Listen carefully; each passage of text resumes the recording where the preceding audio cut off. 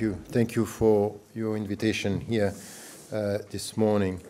I will try to stick to the 20 minutes, knowing that with 20 minutes it's very difficult to speak about what is happening in the Middle East and in MENA and Middle East and the African countries, and then we'll have your question, and I think through your question we can go deeper in the discussion. I wrote a book which has been published already in French, and it's going to be published in next month, in fact, by Penguin in English, which is The Arab Awakening, Islam and the New Middle East. And it's really about what is happening, but beyond what is happening, the deep questions and the important questions for the Muslim majority countries in the Middle East and in North Africa as to their future and in which way things could evolve.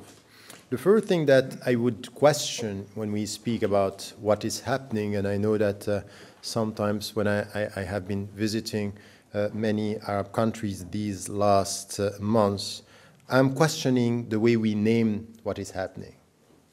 I'm not talking about revolutions, and I'm not talking about Arab Spring, because I still don't know what is really happening. So I'm talking about Arab uprisings and awakening, not more, not less.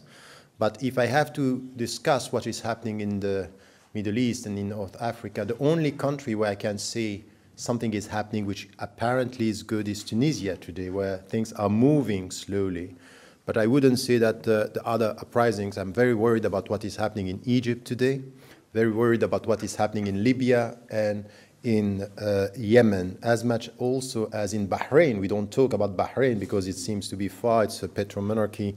But if the movements were to, something would have happened there, the whole situation for the other petromonarchies would have been very, very difficult, and now it's not. It's still, we are still dealing with repression, and it's also the case in Syria.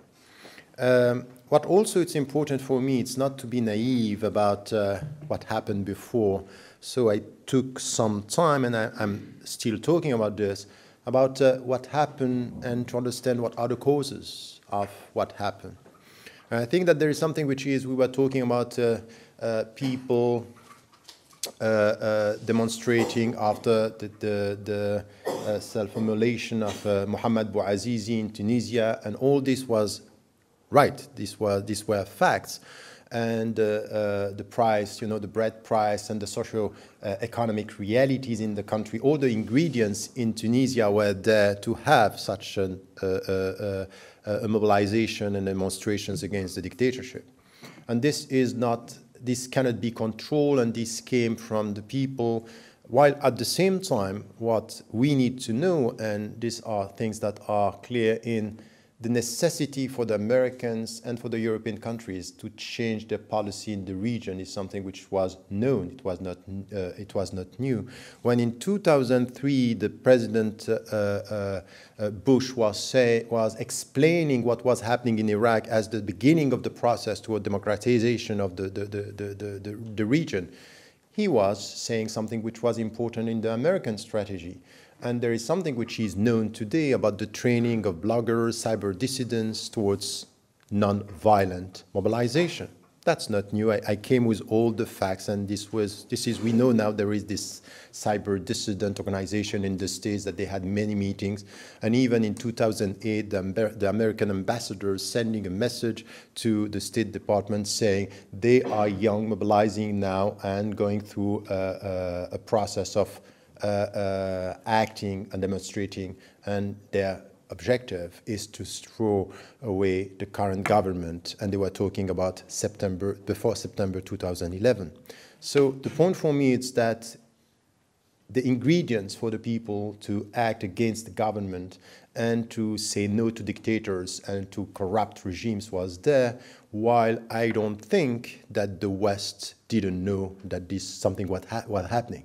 I don't buy this at all, because I heard about it before, because we have the facts, and we have and it's not only WikiLeaks, it's also people working foreign affairs, papers, and we have these facts written. And for me it's important. Why?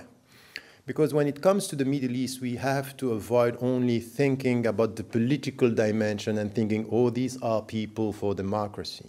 No, we are dealing with socio-economic factors, that's true, but we are dealing with geostrategy and we are dealing with economic factors. And I think that this is also quite important in all the new dimensions that are taking place in the region. So I don't want to be only obsessed with, oh, it's a question of democracy. Let us ask ourselves, are the Islamists ready for democracy?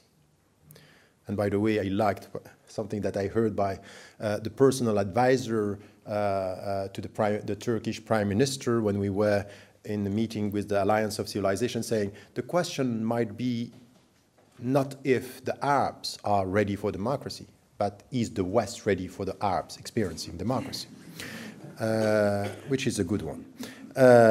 So I think that we need to have a comprehensive approach when it comes to this and to get the socioeconomic factors right, that they were the ingredients in Egypt, in Tunisia, and in other countries, but also the socio-economic, the geostrategic realities and the economic dimensions.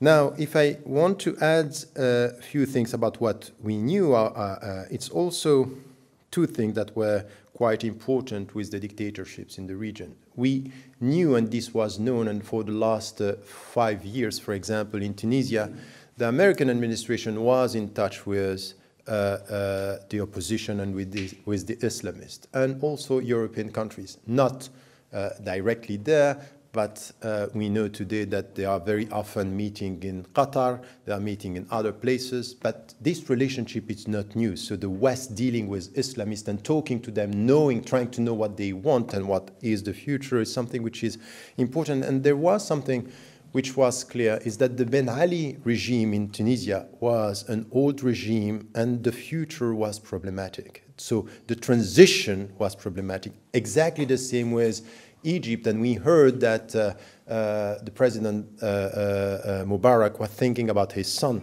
Gamal. And Gamal was taking over 60% of the great businesses and enterprises in Egypt and starting to go towards East, dealing with the Chinese. Which also it's a question in the region about the new actors. You can't get a right understanding of what is happening in the Middle East if you don't take into account the new actors in the region. And China and Russia, as much as Brazil, South Africa, and mainly, of course, China. China, over the last 10 years, multiplied by 7 its commercial relationship with the region. They are everywhere. And the point is that when China is in the Middle East, the perception of, for example, some of the important dimensions in the Middle East, and let us start with the Israeli and Palestinian conflict, it's completely different. China has not the same take on the conflict as the Americans and the Europeans. And these are things that we have to take into account in the evolution. And we can't speak about democratic processes in the region if we forget the Israeli-Palestinian conflict. We have to get it right. It's in the middle of many of the questions that we have now, but not only. But I want to put this as something which is a more comprehensive dimension. And as much as I agree with the fact that we can speak about the domino effect when it came to Tunisia and then Egypt and then Yemen and other countries, I think that when it comes to politics and when it comes to geostrategic interest is much more a chess game than a domino effect. It's really that we have to take every country and to try to understand where it sits in the whole picture. Now, the second point, which is important, so the first is this one, is the dictatorships were in a crisis, and we were facing a transitory period. How this could be controlled, or this could be how we can go along the whole process, was a question that we have in the West, but also in the Middle East itself. The second point is all these young people who are using the internet and social network and all this. The point is, and we saw this with the election, they were very powerful against. but they didn't have a vision for. So against dictators, but for the future, this was not there. Even the 6th April movement, very powerful. You know, I don't know if you saw the two programs that were done on them on Al Jazeera in English and in Arabic. Very, very strong vision about how do we mobilize. And once again, they were trained, and we know this. It started in 2000, 2003 with Serja Popovic, everything which happened against Milosevic, and this vision, planning, discipline, nonviolent discipline. This is known. These are things that are known, but they were very powerful. And in the program, they were saying how they wanted to go, and which, you know, everything was thought about. It's about, for example, the slogan, nothing should be said against the West. Everything should be said against the regime. It was very disciplined. It was very well done. Now, when it came to what is your vision for the future, nothing clear. We know why we are against. We don't know what we want as the future, talking about democracy and freedom. And what happened is something that we had here in the West, but it was not only a Western understanding or a Western projection. Straight after the first step in Tunisia and then in Egypt, the big question, what about the Islamists? What about the secular? And the discussion was a polarization between the secular and the Islamist. So this is the main point here today, where we need to deal with this. Why? Because when you talk to people in the region, and coming from Tunisia and Egypt, they say, oh, this is a Western business. They are looking at us as, you know, Islamists against secular. But in fact, it's not true. It's not coming from the West. It's also coming from the Muslim majority countries, that you have this polarization in all the discussion. And when you have this polarization in all the discussion, this is what I call the contemporary crisis in the Arab mind and in the Muslim mind, is the way you portray the whole political discussion and economic discussion in the Muslim majority countries now is to have this discussion between the secular and the Islamist, and to take it as the big question for now and for the future.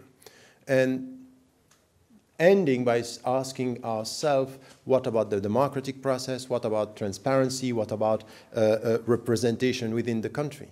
But if you listen to the deep discussion that we have now, and that we had, because it's changing, for example, in Tunisia now, it's changing. But for the first months, what we had is the secular saying, you are Islamist, you are backward, you are imposing religion, and they were taking their legitimacy as being progressive against the religious people. And on the other side, the religious people saying, but you are westernized, you are working with the West, you have been, for some of you, supporting the dictator, Ben Ali, and now we have the religious credibility. At the end, the discourse and the political discourse in the Arab world and the Muslim majority countries is about credential. And we have the religious credential, or we have the progressive credential. And I think that this is where something should change in this. And this is still what we have in Egypt. The Muslim majority countries cannot evolve towards something which is truly democratic if we end up with this discussion about the secular against the Islamist, and having a monolithic understanding of what Islamist is, a monolithic understanding of what secular is. That's wrong. And the people who won in Tunisia were the people who said no to this polarization. Monsef Marzouki, who is now the president, from the very beginning, it's not new. He's not playing with this. And by the way, he is ethically very, very strong. This is someone for whom I have great respect. Why? Because he was working for human rights for years.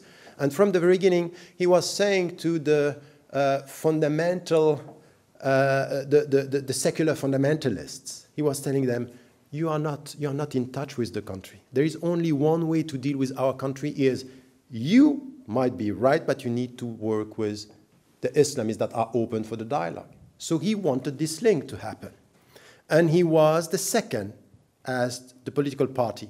He was elected then as the president. And in the Islamist, there is something that we have to stop now, is to what we have been sold for years is You have only one choice, the dictators or the Islamists, and the Islamists are all dangerous. This attitude towards the Islamists is completely wrong, and now we understand that there are trends within Islamists. You have the reformists, you have the legalists, and even among the reformists, if someone is talking about the Muslim Brotherhood, for example, in Egypt, thinking that today it's one organization with one vision, that's completely wrong. It exploded under the pressure of the demonstrations in Egypt. The young generation asking the elder generation, we have to go to Midan al-Tahrir, and the elders say, no, we have to wait, and they waited till 2 days before it happened. So this was an explosion. Why? Because the young generation is closer to the secular opposition and the young who are against the dictator, who were against the dictator, than towards only the Salafi. And now you have another trend, which is we were understanding in the West that the Salafi, which are the literalists, were supporting the Ikhwan. In fact, it's a very, very strong ideological competition between the literalists and the Ikhwan, the Muslim Brotherhood. I think that if we don't understand this, if we don't understand that the Islamists, there is a wide range. It's not only the radicals, it's not only the radicals, but it's also something which is the reformists, and within the reformists, many visions. For years, that's true, they were refusing the concept of democracy. Some now are saying democracy is not and the first, by the way, who said that I don't have a problem with democracy is Rashid Ghannouchi, who is the president of the Nahda now in Tunisia. So the point is that we have a diversity of Islamist attitudes, a political stance, and we have a wide range of secular attitudes. Some are very much against anything which has to do with the religious reference, and others are saying we have no choice but to deal with them. So my main point here is this polarization that was the reality in Tunisia and still is the reality in Egypt. There is only one way towards democracy in these countries, is to go beyond that, is to go beyond this polarization and to come to policies of political vision. And I would say that this is why I'm saying in Tunisia we see that they are starting to come with, okay, what about our economic policy? What about education? What about women in the country? They now start to speak about politics and not about this only ideological clash that was the reality just after the first election even and the first uprising in Tunisia. In Egypt today, we are still within this discussion. And you can see now that why I'm worried, because we have now people pushing. It's pushed from within and pushed from abroad. In Egypt, the Salafi movement, the more literalists. And I wrote an article when I was much criticized by saying if you try to understand what is happening with the literalists in Egypt, you understand that there are internal dynamics, but you have also people supporting them from outside. And the first country to support one trend of the Salafi is Saudi Arabia, pushing them. So it was also to put the Muslim Brotherhood into a situation where they are in between, the literalists on the one hand and the army on the other hand. And there is today no real future in Egypt if you don't deal with the army. So the people who are in Midan al-Tahrir asking for the army to leave are people who are understanding that it's critical now. It's a critical time where the army is still taking over and deciding on the future of Egypt. So my main point here is, for us, when we try to understand, if we keep on repeating that all the Islamists are the same and bad, and we don't talk to the more pragmatic, is not going to work. And it's not, in fact, the reality now. The American government and European governments now are dealing with Islamists, and they are trying to find an agreement or to get a better understanding, and this is the way forward. Now, the second thing, which is still very important beyond these two countries, is what is going to happen in Syria and what is going to happen still in Yemen, and as I said, in Bahrain, in the petrol market. I don't see for now anything that could happen in the petrol monarchies. I think that they are stable and they are protected at the same time. Something which is quite interesting, and we were talking about this before, is the Moroccan example. preemptive policy to avoid demonstrations and to have controlled reform.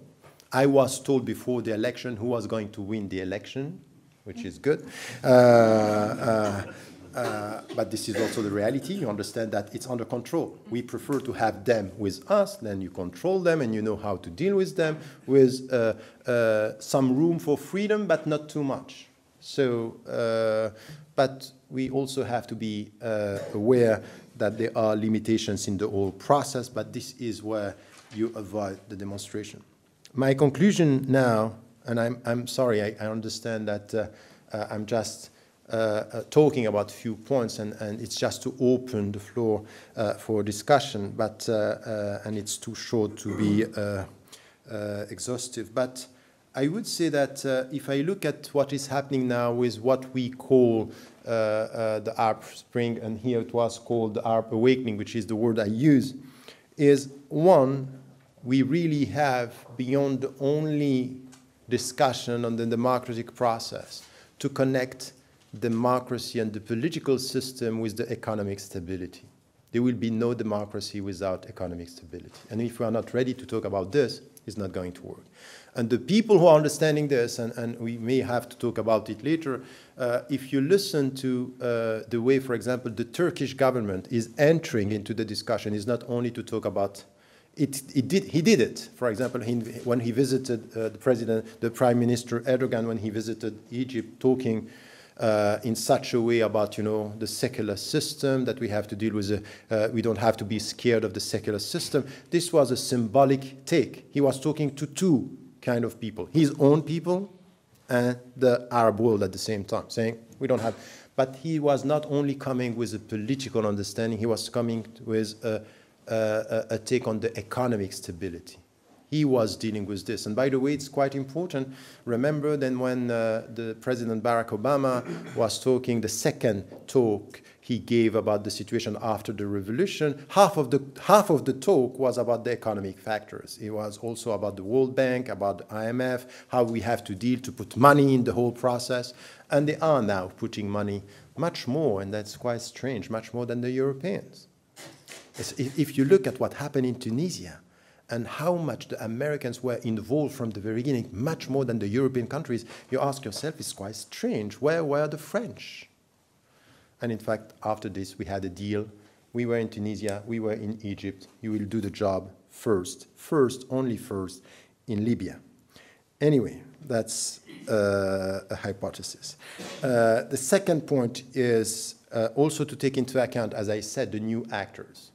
And once again, the economic stability would have to do with the Chinese presence, which is critical today, and it's known. And it's connected, and it should be connected, as I said, with the Israeli-Palestinian conflict, but not only. The Chinese presence in Africa, in the Middle East, with the Indian presence, the Russian presence, the South African presence is shifting towards East. And this is something which is of concern, but we have to take this into account. And I would say that if you understand the Iranian policy, the Syrian policy just before, and now it's going also to be on the same tracks, and what is happening with the vision that if you listen to some of the Islamist voices about what they are saying in the future, they understand that they might have to have new relationship with China and understand that this is going to counterbalance the Western influence. And this is something which is important. So having said that, it's of course the geostrategic dimension. So I wouldn't just talk about democracy in a way which is very a narrow understanding. And the fourth point, as I said, that we have to discuss when it comes to the Middle East is the Israeli-Palestinian conflict and what is happening and what is not happening, in fact. I don't think that we can talk about a peace process today. I think that the situation is very, very worrying for the Palestinians, that the reality, this is the way I see it. And the last challenge that we will all have to deal with in the very near future, but of course is one of the main challenges for the Muslim majority countries today, is the relationship between Sunni and Shia. It's critical. It's really central for the relationship. Remember, in the past, the unifying factor in the Muslim majority countries was, for example, the opposition to Israel. It was all the Arab and the Sunni and Shia were together. If you listen to the voices now, it's to say who are the more effective in resisting Israel today. It's not the Sunni, it's the Shia.